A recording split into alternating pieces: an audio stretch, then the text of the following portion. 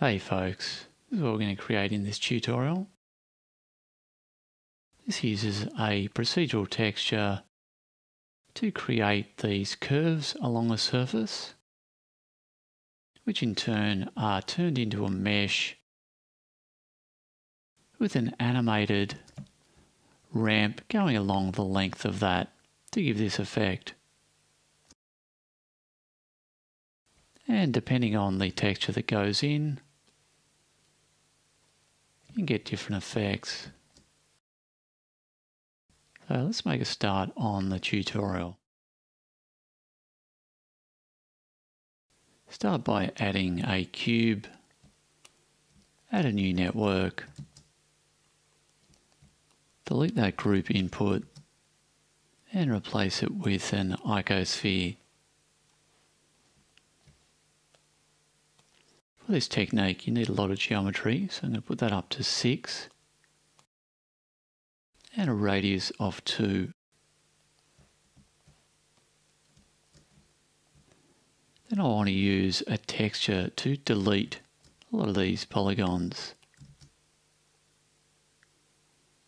So delete geometry, keep it in point mode, grab your wave texture and put the factor into the selection.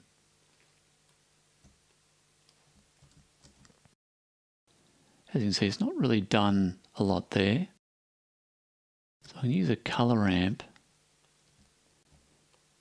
just to change that range, because black being 0 and white being 1, this accepts a boolean. So you're going to have mainly black and just a little bit of white.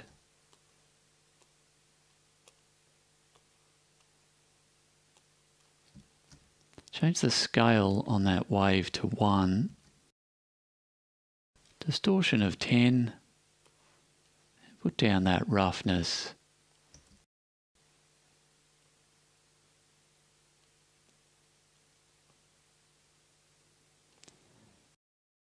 So what you're after is fine strips of polygons. So I just want to play with that. Something like that looks good.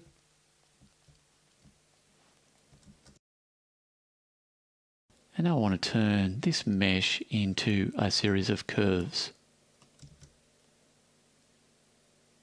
Mesh to curve. And we'll use that selection just to essentially get the middle part of each of those edges.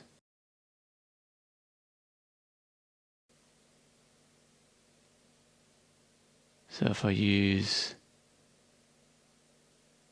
edge neighbours,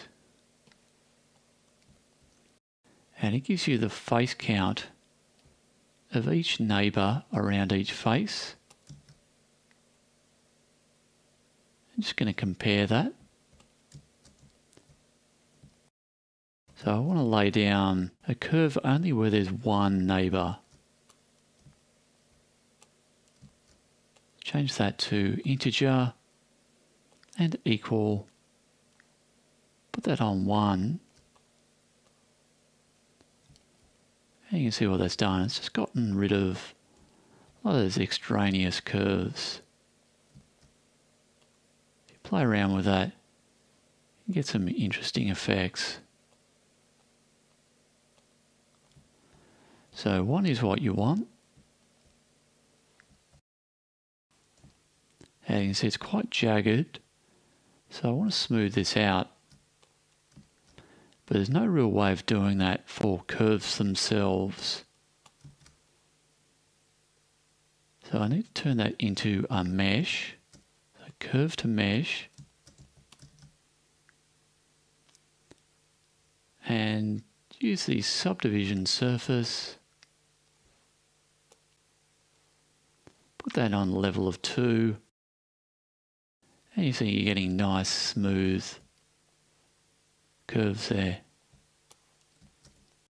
Now I need to change this back. So I want to go back to a curve and Shift D the curve to mesh. Except that this time I'm going to use a profile to give it some actual thickness.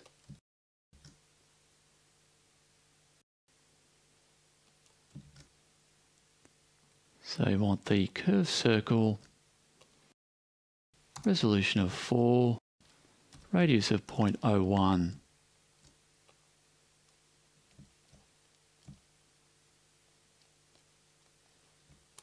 I want to give some variation to that thickness.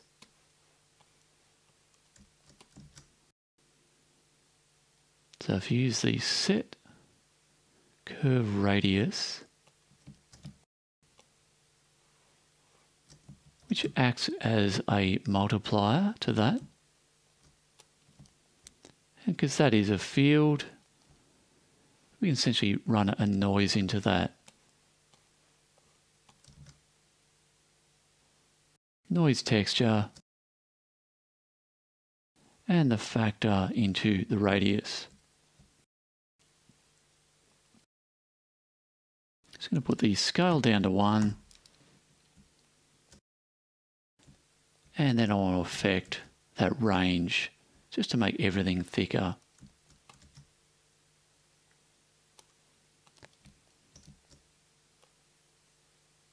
Map range.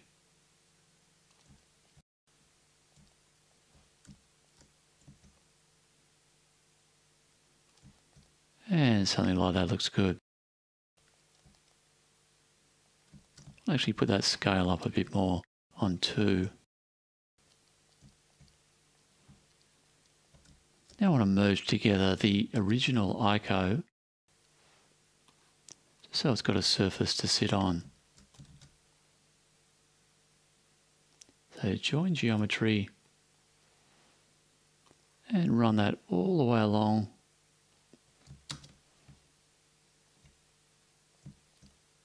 And that's the result you're getting.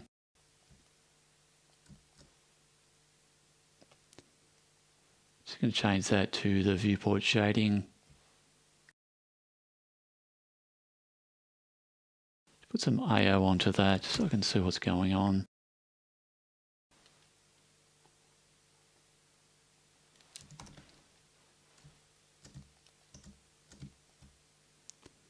And then I'm going to start putting some materials for this. The default material, call that sphere. Just going to make that an orange. Add a second material.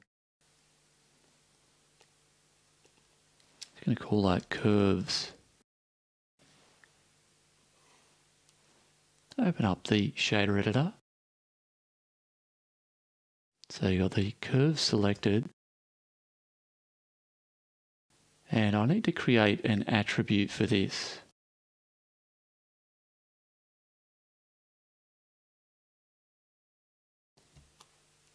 So you may have seen me do this in a previous tutorial. You've got to capture the attribute, but it's important to get it at the right point. So you want to get it at the point where you've just subdivided that surface. So it's mesh to curve. Because you're capturing it as a curve. And then you want the spline parameter and the factor into that value. Control H to hide everything else. It's capturing it on the points as a float. Because this gives you a floating point number between 0 and 1. 0 at the start of the spline and 1 at the end. Then you use that to run a color ramp along it. And the attribute, go into the group output. You have to give that a name, factor. You can call that anything you want, as long as you match it up here.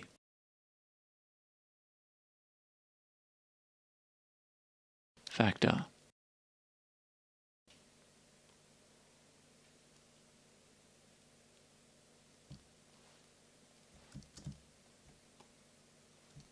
And of course it helps to actually apply the materials.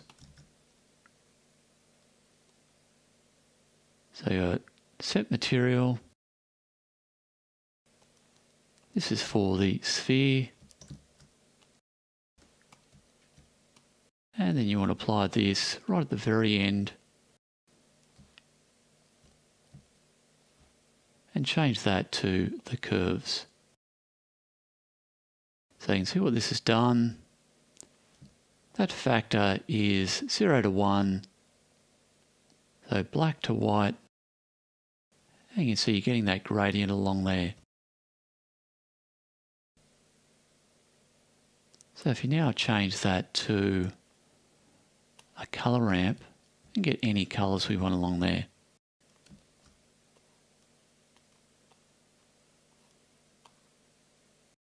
I'm going to make an orange to a pink.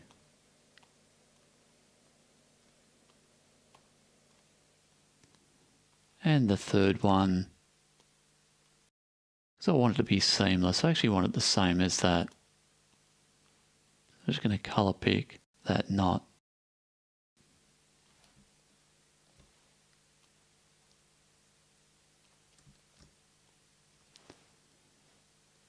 And I might just make that orange a little bit different.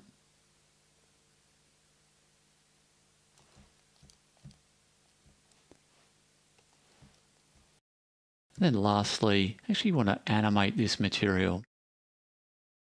So I'm going to add one more colour ramp.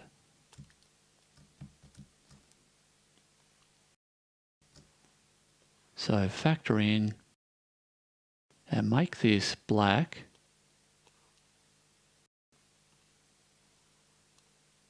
And white.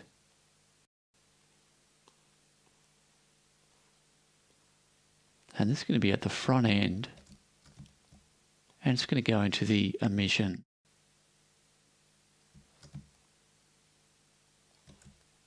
Now that I've got that,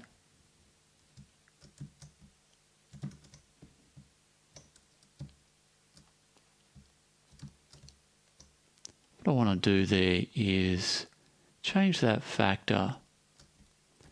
So because it's coming in at 0 to 1, if I add values to that, it should run those colours along the length of the spline.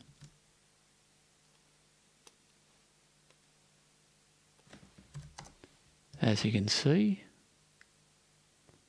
problem is when it gets to 1, they're all the same colour.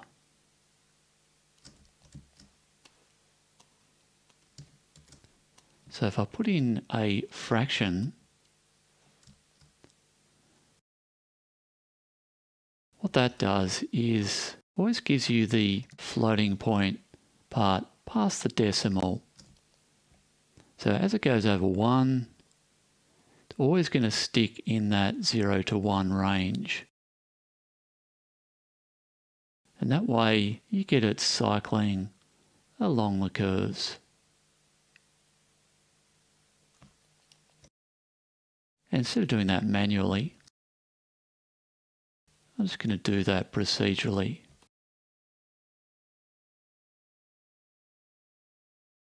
So if you add in value node, type in hash frame, that's giving you the frame number. I'm going to put that on 0 to 59. Put that at 30 frames a second.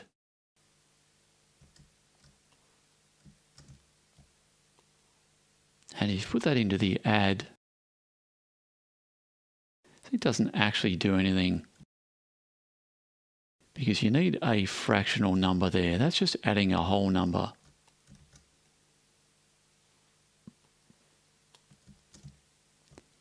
So if we divide this by the number of frames in the loop, in this case it's 60, that means over the range of that loop, 0 to 59 means by the time you get back to 60, it's the same as on 0. So now you get that looping animation, and might just tweak some of these a little bit.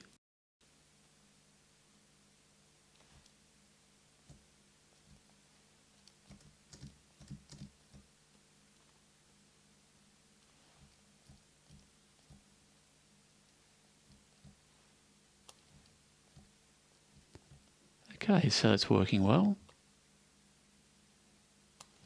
Just as a final touch, if you're in Eevee, you can actually put a bit of glow on that tail. Put the emission strength up to 20. Put the bloom on and the radius down. 20 is probably a little bit too high, maybe just 10.